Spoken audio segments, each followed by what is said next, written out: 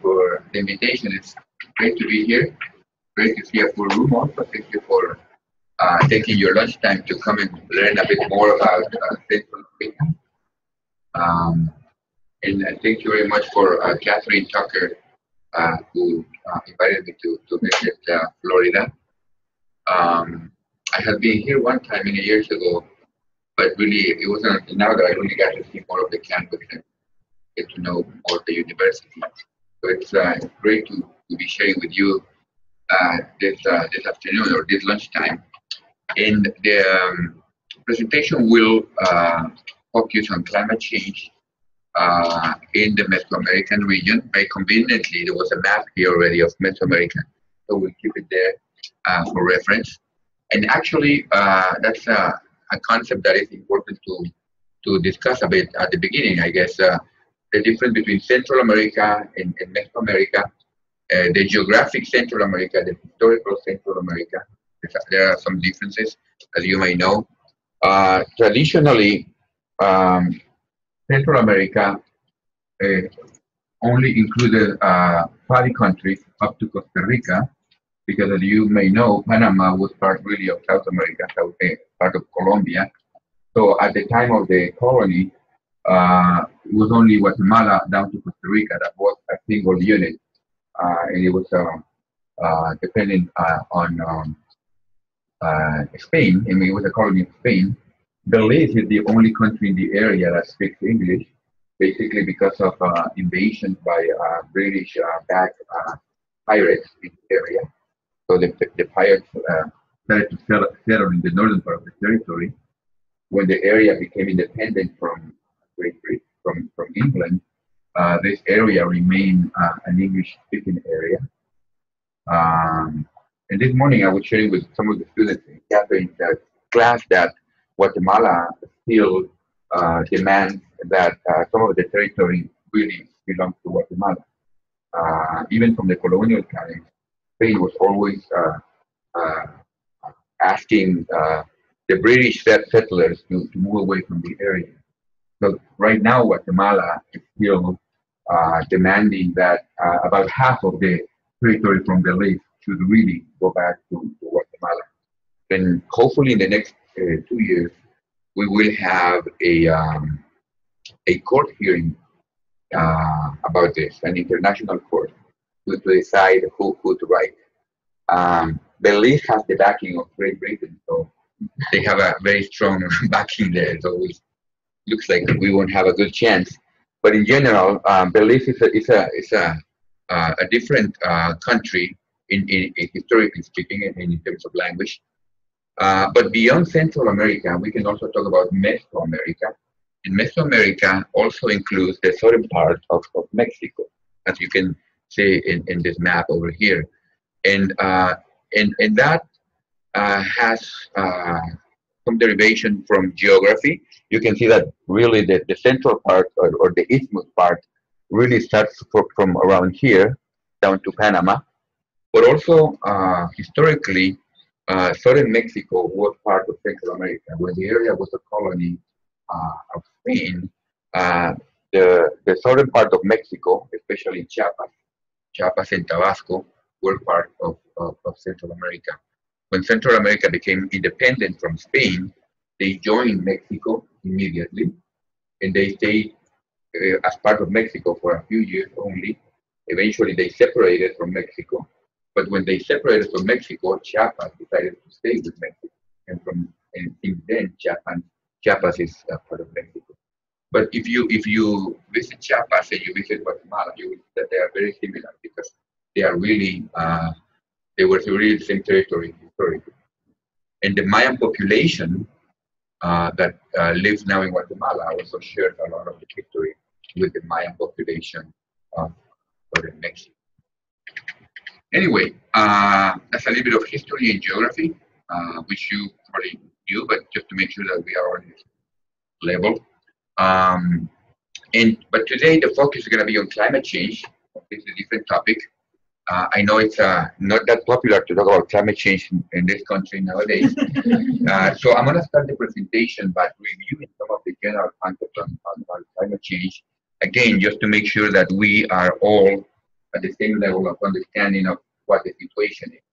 Um, some of these, the majority of these graphs and I'm going to show actually come from the last report from the IPCC, the Intergovernmental Panel on Climate Change, that published the fifth report about 5 years ago now. And they're actually in the process of starting the sixth report, which is going to be next year. So next year they start with the cycle. But the graphs that I show here come from the latest report. And so we're going to start in a more general way looking at what's happening in the world. And then from there, we're going to start focusing more in Central America.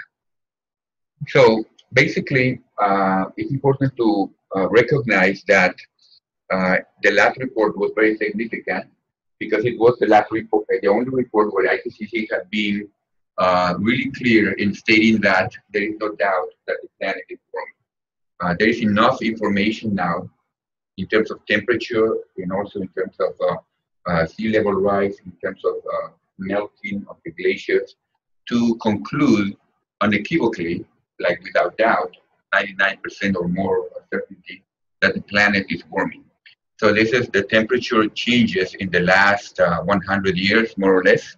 And those temperature changes show that most of the world is either in yellow or reddish. You know? So most of the world in the last century has seen an increasing temperature of between 1 and 2 degrees. So that's one piece of evidence. If we look at rainfall, just one step back here. So the planet is warming. This is what we call global warming, the increase of the average temperature of the planet. And the average temperature of the planet has increased in about 1 degree in the last 100 years.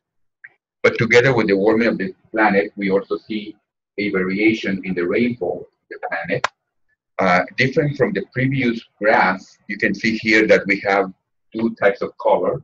In some areas, we see yellowish color, meaning that the rainfall is decreasing. But in some areas, we see bluish colors, meaning that the rainfall is increasing. So even though the temperature is pretty much increasing everywhere in the planet, it's having different effects in terms of the rainfall. Some areas are getting drier, and some areas are getting wetter. And so some areas that used to be dry now are getting more rain. For example, South America, Cerrado, we were talking about the Cerrado. Cerrado is getting more rainfall now. Argentina is getting more rainfall, the Pampas. And so now areas that used to be too dry for agriculture are becoming more productive in terms of agriculture. So at least in the short term, some areas like Argentina, some areas of Canada are seeing more favorable conditions for agriculture. But in general, we see that the rainfall patterns are very changing. Some areas getting dry and some areas getting wetter. And so this is what we call climate change, which is an increased variation of the natural variability of the climate derived from the warming that we saw in the previous slide. So we see that the planet is warming, we see that the rainfall patterns are changing. So the next big question is why, Because you could say, well, yeah, the planet is warming, but that has happened many times in the past. The planet is always cooling and warming, but it could be a natural process that has nothing to do with what we humans have done to the planet. And so the big question is, why is the planet warming? And these graphs are also coming from the IPCC report. And basically, the black line here shows the observed data, what we have measured in the last, in this case, would be 1 century, in terms of temperature on the land and ocean, the heat content of the ocean. And so the black line is the observed data, and these two are models that try to explain the observed data. If in the model we only use natural variables, if we only use, for example, solar radiation and other variables that regulate the climate in the planet, then the model looks like the blue line. And you can see that especially in the last years, the model doesn't match at all what we observe. The only way that we can make the models match the observed increasing temperature is if we add to the model anthropogenic forces, meaning if we add to the model activities related to human activities in the planet. And so basically, one way to explain this is to say that, yes, in the past, the planet has warmed in many occasions, but the warming that we are seeing now, especially in the last 50 years, is happening so quickly that it cannot be explained by natural variation alone. The only way to explain the warming, the quick warming in the last 50 years, is if we take into consideration human activity. Therefore, the conclusion of the IPCC is that humans have been, in a good way, responsible for the warming observed in the last 50 years. So the planet has warmed in the past, but not as fast as we have seen in the last 50 years. We have seen an increase of 1 degree in about a century, and that's the fastest we have seen in the recorded history that we can observe. In the past, the planet has warmed and cooled down, but it usually takes thousands of years to do that. No, and also the warming being taking longer gives more chance for animals and plants to move around to try to adapt.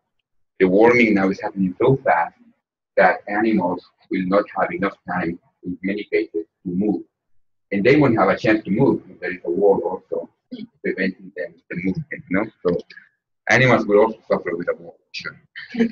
Um, so we know then that the planet is warming. We know that we can only explain the warming if we take into account human variables. And then the next question is, well, which humans, no?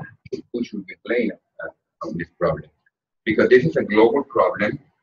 It means that no matter where the pollution is generated, the pollution spreads out throughout the atmosphere. And this is so because the pollutants, in this case, the so-called greenhouse gases, are gases that have a very long lasting life in the atmosphere. You know? And so if we release these gases in the atmosphere, like CO2, for example, carbon dioxide, these gases remain for thousands of years in the atmosphere, so they have enough chance to spread out throughout the planet. And that means that it doesn't matter whether I release the gas here in the US or in China, eventually that gas is going to pollute the entire planet. And so the question is, who is producing these pollutants? Who is polluting the atmosphere with greenhouse gases? The square over here, the large rectangle, represents the entire pollution that we are producing in the entire planet. And the different colors represent different regions of the world. So you can clearly see that there are three main regions that are responsible for the majority of the pollution. The largest rectangle represents Asia, and this rectangle is so large because China is included here. China is the country that is producing the highest amount of pollution at this moment. We also see here Europe, and we see a big square for Canada and United States. So two single countries, Canada and United States, are responsible for 15% of the pollution. Right next to Canada and United States, we see Latin America and the Caribbean. So there are about 40 countries included here, Central America, South America, the Caribbean. And 40 countries only produce 9% of the pollution compared to two countries producing 15% of the pollution. In this, the rectangle for Latin America and the Caribbean is that big because it includes Brazil and Mexico, the two largest polluters in this area.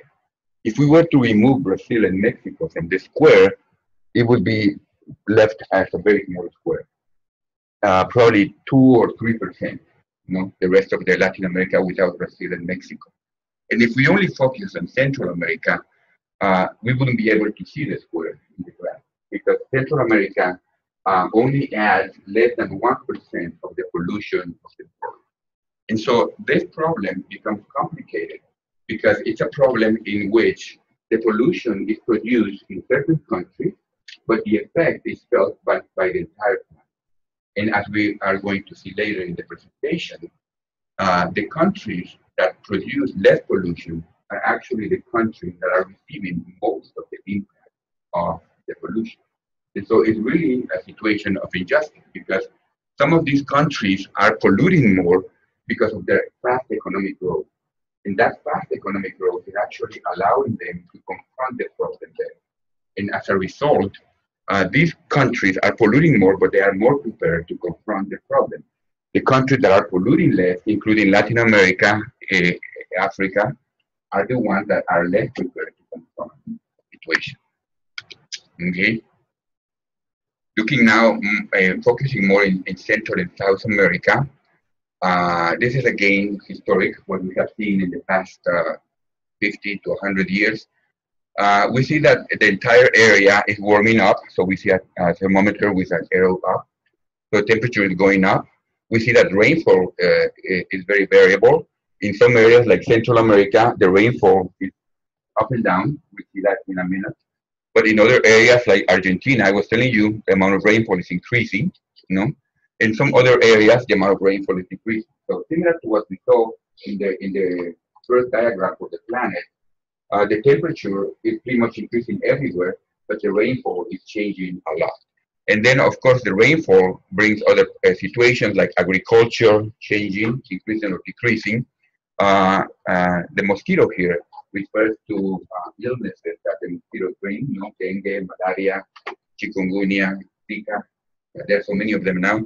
And so, if we have warmer temperatures, the mosquitoes are happier. And if they are happier, then they spread out more.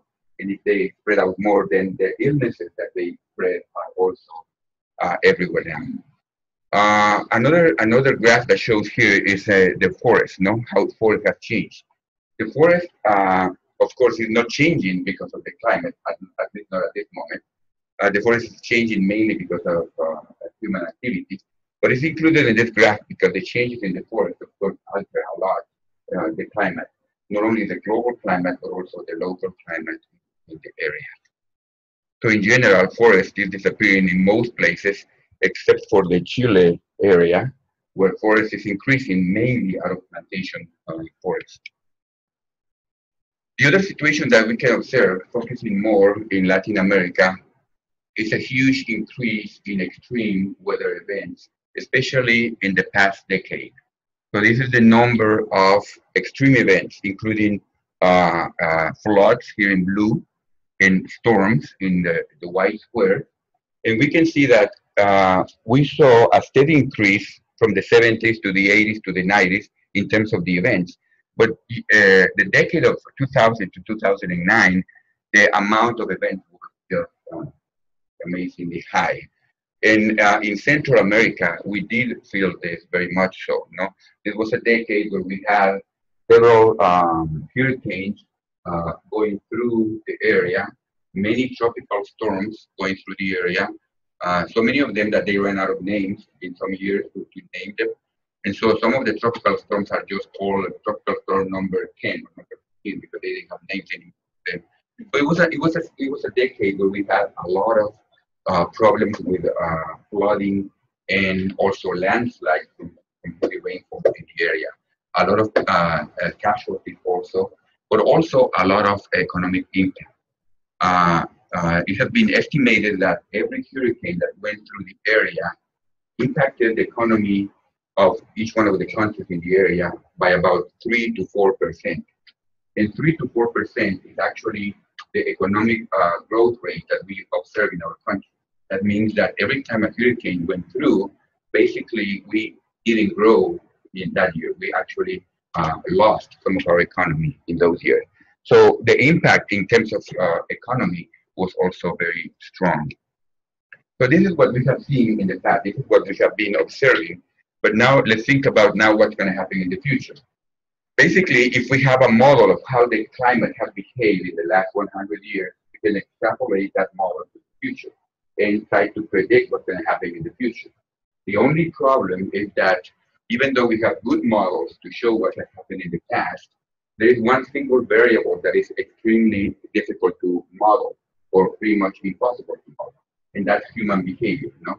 And we have seen from previous models that if we don't include the human variable, then the models don't work well. And so basically to be able to predict future climate, we need to be able to model human behavior, which is pretty much impossible. So rather than modeling the future climate, what we do is we do scenarios, you know? So we do a scenario where we are optimistic and we say, yeah, we're gonna do the right thing, we're gonna all come to an agreement, and we're gonna stop polluting the atmosphere. So that's the optimistic scenario. If we stop polluting the atmosphere right now, the optimistic scenario shows that the increasing temperature is gonna be 1 degree on top of the 1 degree that we already have. So the optimistic scenario is about an increase of 2 degrees by the end of the century. So if we all stop polluting now, the planet continues to warm up by 1 degree more. Then we have intermediate scenarios, and then we have the pessimistic scenario. No, the pessimistic scenario is that no, nothing is happening, or no, we are not guilty, or no, we cannot do anything about it, so let's just continue with business as usual. You know, that's the term they use, business as usual. And if we continue with business as usual, then the average of the model shows an increase of 4 degrees on top of the 1 degree that we already have. So that means 5 degrees on average. But that means that this is the average, there is a range. No, some areas in the planet might be warming as high as 6 or 7 degrees. And so the business as usual is a really extreme model. Unfortunately, if we see these models and we see what we have done in the past 10 years, we have been following the route of business as usual.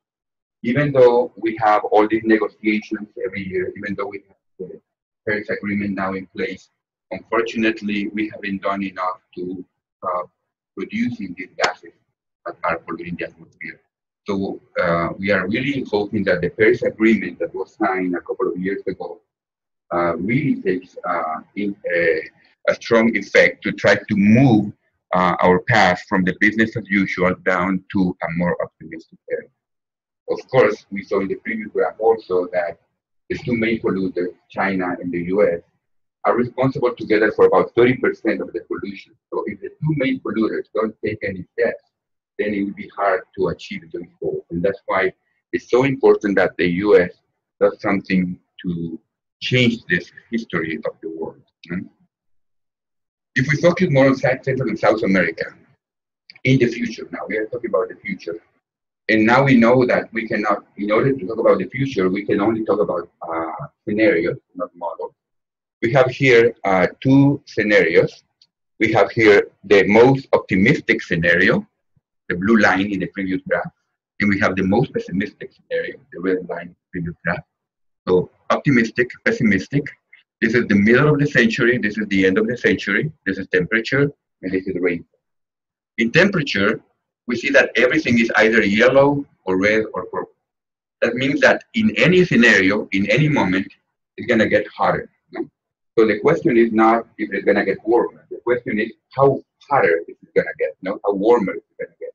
It is gonna depend on what we decide, no, in terms of our pollution. Rainfall, again, we see a lot of variability, some areas getting drier, some areas getting wetter. And basically, these maps are the same, but the pessimistic scenario is basically more extreme in terms of how much rain we see in certain areas or how much dryness in other areas. But basically, we see that the majority of the region becomes dry. Only a few areas, again, Argentina gets wetter, no? But the Amazon gets drier. That's bad. Central America actually gets drier. Central America is so little that in this kind of models, it's almost impossible to see. So luckily, we can zoom in a bit more. These models were done by people in Mexico. Guatemala is lucky that we are next to Mexico, so in their models we can kind of sneak in there, because these are models that are complicated to run. Unfortunately, in Guatemala, we don't have people with enough knowledge to run these models, so we have to rely on people from Mexico. And the top shows the current precipitation patterns in the area. No, so yellow and brown is very low precipitation. The bluish colors are very high precipitation. We see that southern Mexico and northern Guatemala have a lot of rainfall. This is current data. This is the historical data. And then when we project to the future, basically the easiest way to see it is that the blue colors in northern Guatemala pretty much disappear. So the predictions for Central America, for Guatemala in this case, indicate that at the end of the century, the rainfall is going to decrease at about 20%. You know, could be higher, could be lower, depending again on what kind of decisions we take. And so less water available for Central America, and that is a problem, of course. No, this graph is a little bit blurry, but it gives you the idea. This comes from a paper by an Italian climatologist, and this guy estimated the areas of the planet that were feeling more of of change in terms of this change of extreme rainfall. And so the bigger the dot in here means that the areas are more susceptible to changing climate. And this paper, this guy concluded that in the tropical area, in this area of the world, the biggest dot really falls in Mesoamerica. You know? So this paper concludes that Mesoamerica is the area in the tropics that will be feeling, it's actually feeling right now, more extreme changes in terms of climate change. We also see big dots in the northern part of the globe. You know? So all the Arctic regions of the world, northern Canada, northern Russia, are also feeling a lot of these extreme changes.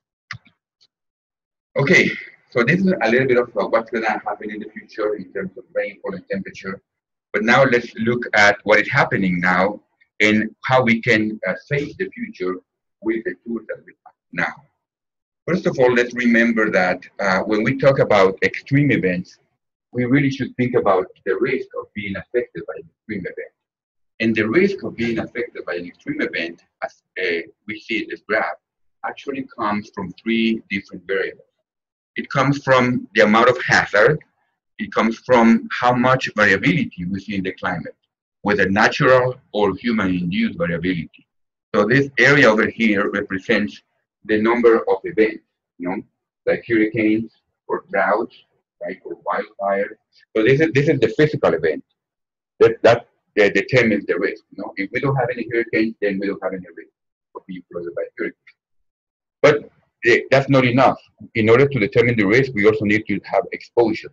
Exposure means that we need to have people living in the area where the event happens. You know, we can have a hurricane going through the ocean, like we have months ago. But once the hurricane hits the ocean, the risk is zero because there are no people there. The moment the hurricane goes through land, then we have exposure because there are people there, and then the risk goes. You know, exposure then depends on how many people we have and where people live.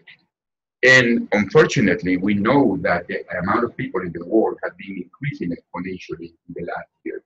And Central America is not an exception, no? The population of Central America has also increased exponentially. It's basically doubling at a rate of 30 to 40 years. Every 30 to 40 years, the population in Central America doubles, meaning that the exposure pretty much doubles, no? Because we have twice as many. And so this is increasing because the variability is increasing. This is increasing because we have more people. And then the other part is the vulnerability. The vulnerability has to do with what kind of people we have, with how many tools people have to confront these problems, no? And vulnerability is closely related to money, unfortunately. Unfortunately or unfortunately. So in this case, money makes a difference, no? You have heard that money is not happiness, but in this case, it's very close to happiness because vulnerability really depends on your resources to confront this situation, no? So if you have a hurricane going through Haiti, the impact on Haiti is way higher than the very same hurricane hitting the U.S. You know? The U.S. gets affected, but the number of people killed is usually 10 times, 100 times higher in Haiti than in the U.S. In the middle, you have Cuba. Cuba is a very particular case, no, because Cuba is not wealthy at all compared to the U.S., but the number of people killed by a hurricane is very similar in Cuba and in the U.S. And so Cuba is doing something there to reduce the vulnerability, even though their level of income is low. Basically, Cuba is really well organized. You could say it's organized to the military level, no? And people are really well trained there to respond to an extreme event. That's why their vulnerability is so low. So anyway, we need to know how many events we have. We need to know if people are going to be in the path of the event, and we need to know if people are going to have a chance to respond to the event. And that is going to determine the risk of being affected by an event. Now let's translate that into what we have seen in the past years. This is the risk of being affected by an extreme event in the 80s. And see now what happens in the last decade. The risk pretty much doubled. But here we are dividing the risk between wealthy countries in black and poor countries in red. And so we see that the risk in wealthy countries increased, but just by a tad, no, just very little. Really, the majority of the increase in the risk came in the developing countries, the poor countries. And so really what we have seen in the last decades is that the risk of being affected by an extreme event in developing countries has doubled pretty much. Whereas in developed countries, the risk remain relatively similar. So climate change has affected the area in Central America, being a developing region. We saw it there, higher risk. Climate change is affecting our water. We'll see that in a minute. It's affecting, therefore, our food security because we need the water to grow our food. In general, it's increasing the poverty in the area. It's interesting because we just mentioned that poverty is a factor that will help people confront or not a problem, no? So poverty closely related to vulnerability. But at the same time, the same events are feeding back and making people more poor, like we were saying. No? Every time we had a hurricane going through the area, the economy, instead of growing, would actually shrink. We also have a problem with health. We were looking at mosquitoes, no? The data with health is complicated because the spread of infectious diseases is a result of many variables. And so it's very difficult to extract the signal, the climate signal of diseases. This is the first attempt to combine data in Guatemala. This is for Guatemala on dengue, a fever produced by mosquito bites. No? And so we have here in the bars the number of people affected by dengue, and we have here the changes in temperature that we saw. So there is some correlation there, but still very weak because there are different factors that can affect dengue. What's with the drop off in mortality from 2000? Mm-hmm.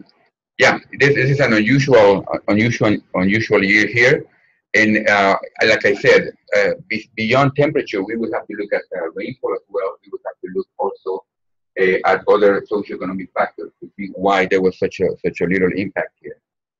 In general, what we see with dengue is that, similar to malaria, those used to be illnesses that were more prevalent in the lowlands in Guatemala, no? Near the coastal area.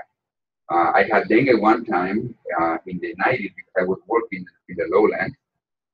And then dengue was unheard of in high altitudes, like Guatemala City is 5,000 feet above sea level on the mountain. So 20 years ago, it was unheard of to have people being sick of dengue. But I had second dengue now living in Guatemala City. So now dengue has become endemic in the high altitude. And so basically, we see that mosquitoes are getting more comfortable going higher up in the mountains. And eventually, they will be more comfortable also here. No, we were the other day having dinner outside, and there were a lot of mosquitoes. So sooner or later, all of these illnesses will also be affecting this area. The other problem, like I mentioned before, is water. No, at the very heart of the climate change problem, what we have is a problem of water variability. Some decades we have a lot of rainfall, like what we saw in the graph. In the decade of 2000, we saw a huge increase in flooding because of hurricanes and tropical storms. I didn't finish the story because if we had done the graph for the next decade, well, we cannot do it because we are still in that decade. But even if we start doing the graph for the next decade, the bar will shrink again. This decade has been a dry decade. No? In year 2012 was the last year when we had a big storm going through the area. And then all of a sudden, it was like somebody closed the water, no, the key. And basically 2013, 2014 were years very dry, no, extremely dry years. And so what happened is in the last years is that we have seen a lot of stress from lack of water. This is Guatemala again. This is Central America. And basically what we see here highlighted is what we call the dry corridor in Central America. And what we see here highlighted in red is the areas that are on the water spread. No? Guatemala and Central America normally have plenty of rainfall. We always have abundant rainfall, but the rainfall is very distributed in the year. So 6 months we have a lot of rainfall. In 6 months we have no rainfall, similar to what happens in certain areas of Brazil. And so the blue line here shows the normal situation. No, under normal circumstances, January, February, March, April, completely dry, no rain. No? Everybody's burning because there's no water. Then farmers plant their crops in April because they know that in May and June they're going to have a high peak of rain. And so they have been doing that for centuries. But in the last 5 years, this is the graph from 2014. See what happens in 2014. This peak completely disappeared. So farmers planted their crops in April, May, no rainfall, June, no rainfall, July, no rainfall, some little rain in August, and then September, pretty much normal. And so basically, even though it was not a full drought, the problem was that the rain didn't come at the time when the farmers needed the rainfall. No? And so the stress that we see here in the dry season extended a few more months, especially in months that were crucial for farmers. No? So and the same situation extends to Central America, unfortunately. So there are several areas in Central America that are really under stress because of this variation of rainfall. What happened with dry season like this is that there's a high demand for water.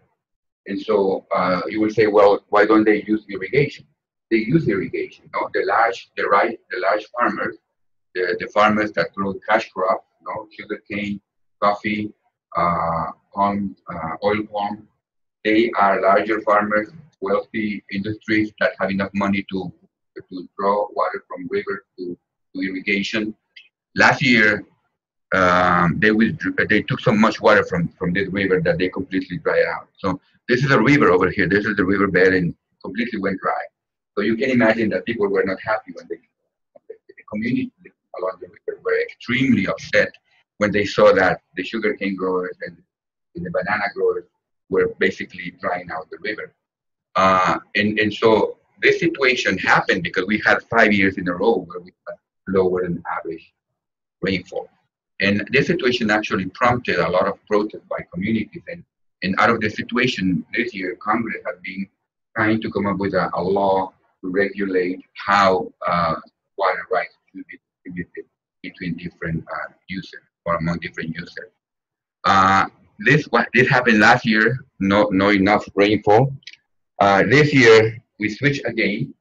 So this is a picture that was taken just a couple of weeks ago, 3 weeks ago, in northern Guatemala. So that was the Pacific lowlands. These are the Atlantic lowlands, completely flooded because we had way too much rain in last September. And so again, we see the same situation where even within a year, 1 year we have too little water, and the next year we have too much water. So it's basically a problem of water management. I don't know how I'm doing with the time because I don't have a watch with me. Oh, this is we need to finish at 1:30, no? Yeah, about 1:30. Okay.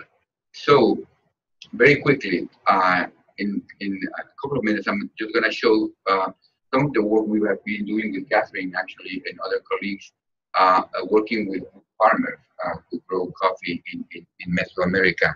And the idea there in the project was to do several sites in the area to try to understand how farmers were facing changes, but not only climatic changes, but also changes related to economic fluctuations, to price fluctuations in their crops, and also to fluctuations in terms of pest, incidence of pests. And so basically, we did the project for over 12 years in 3 different phases in Mexico, Honduras, Guatemala, and Costa Rica. Catherine was in charge of the Honduras work.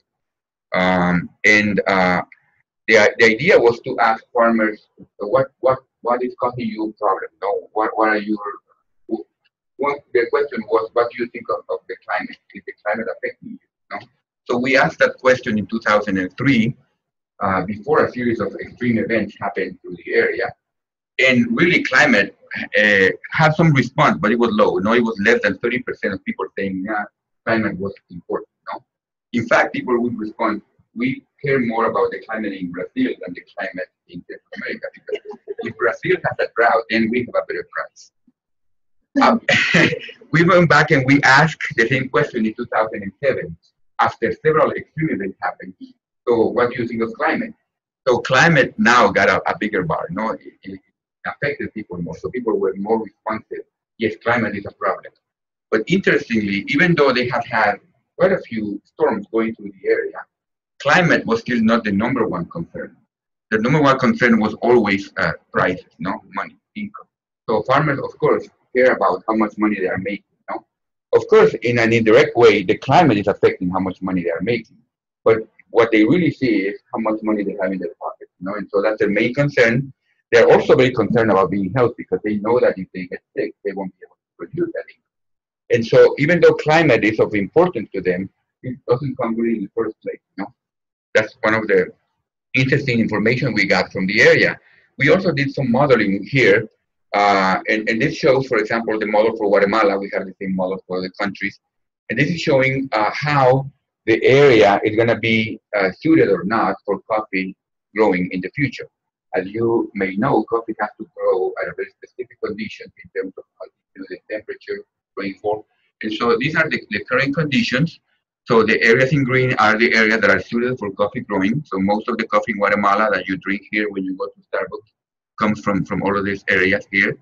But you see that when the climate gets warmer, when the climate gets drier, then some of the green or a lot of the green starts to disappear. You know? So this is a big concern, especially for people who make a living out of coffee. People in Europe are very concerned that in 50 years there will be a much lower production in coffee now because the areas that are suited for coffee are disappearing. No, one solution would be like the mosquito. No, the mosquito when it gets warmer goes higher in the mountain. So coffee growers also go higher in the mountain. No, and they are doing that actually. They're moving higher up in the mountain. The problem is that if you go higher in the mountain, then there's less land available. Sooner or later, you're gonna run out of land. I think.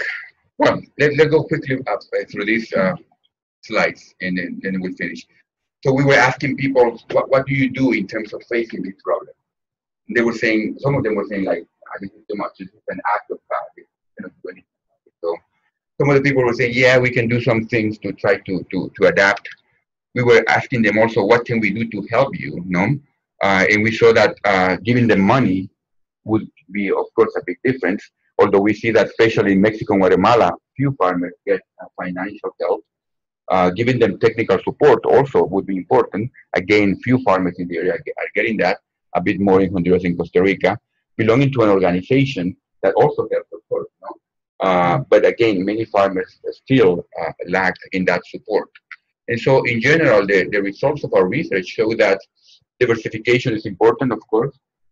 Having more than one source of income, not just rely on agriculture, water management, financial support, money makes a difference. No, so these are all things that we are proposing out of our own research to, and most of them are obvious, no, but most of them are derived from all this work that we did with coffee growers in terms of how they could adapt better to this changing environment. So.